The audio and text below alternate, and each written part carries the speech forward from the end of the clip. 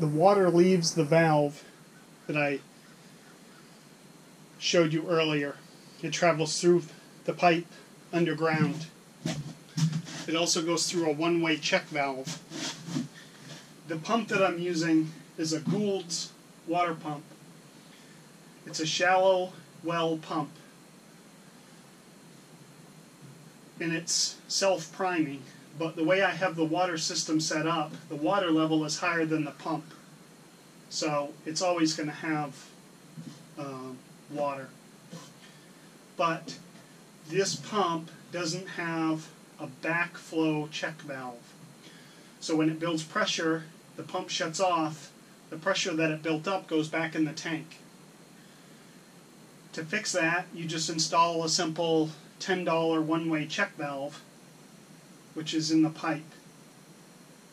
It just looks like a fitting, or I would show you that. So when you shut off the water, the valve closes and the pressure system stays pressurized. So the water comes into the pump from here, comes in the front.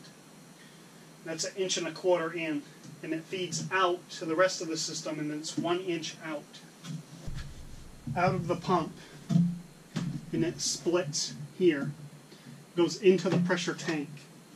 So this pressure tank holds, I think, only about 5 gallons of water, but there's a big air bladder in here, and you fill that air bladder with 35 pounds of air pressure. Well, that depends on your pump. You fill the air bladder with air pressure. The bladder in here keeps pushing on the water so that your system has a certain amount of pressure, say 35 pounds. So until this runs all the way out, then once it drops below 35 pounds, your pump comes on and builds this back up again. So you can run 20 gallons of water out of here even though without your pump coming on. So that makes your pump last a lot longer. So the pump comes on, runs in a cycle, shuts off. So it rarely comes on. Leaving the system, we have a shut-off valve. Then the water splits again. We have fresh drinking water coming into here, into our first filter. This is just a pre-filter. We're trying to get out large contaminants, and when I say that, I'm talking anything over 5 microns is filtered by this filter. If your tank has a lot of stuff going into it, you're going to need at least 2 pre-filters. Or if for some reason your water's excessively dirty, then you're going to want like depending on the severity, you might want a 50 micron or a 20 micron, or you might want a mesh filter, and then your fine filter. Now our water is very clean, and it takes a long time for a 5 micron filter to lose flow. This one's been in here several months, and it still works fine. So the water also splits and bypasses the filter, and that goes out to a garden hose. I don't need to filter my garden hose water. If I want to wash a vehicle or something, then I can, and I'm not using any of my filters up. We also just have a little inlet pressure here, so we have 35 pounds coming in, and I have this gauge is a measure of outlet pressure coming off this here. But let's follow the water around. So you go in the first valve, take a pressure reading, go through your filter. Then it comes up here and it splits, and this is what they call, the filter I use in this is what I call a final filter. It's a drinking water filter. It's the Rio 2000 6-candle filter system. It's also the filter I have in this.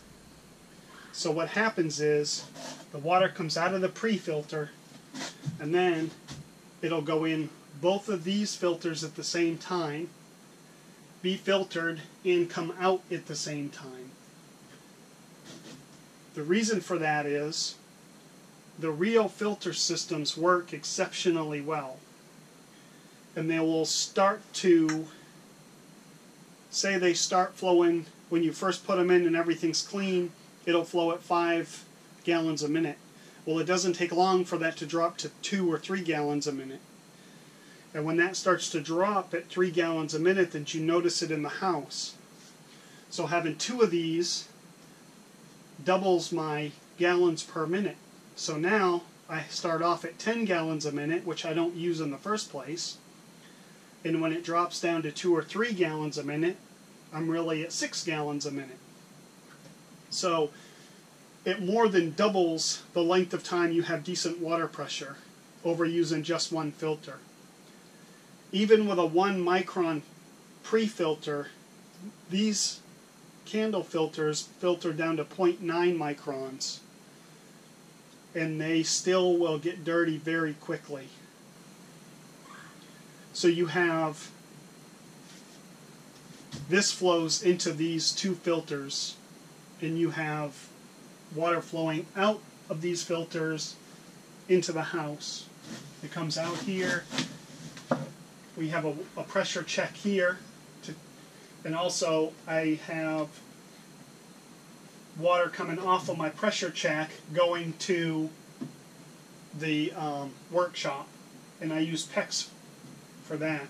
So this feeds my workshop, and this feeds the house and the cabin, and also lets me check the water pressure. So those are manual filters that don't require any electricity. Those are my actual backup filters. I have the valves turned off right now, so no water. The water flows in here, but it can't go past. Under normal circumstances, like today, my water comes through the pre-filter, it goes up, it goes into these and stops, but it goes into my UV light and continues on through. The water flows through and then out and down and into the house. The UV light is rated for 12 gallons per minute. That's way, way, way more than what we can use in the house. I think our shower head is about 2 gallons a minute. The sink and whatnot, most of those are the same. They're fairly low flow.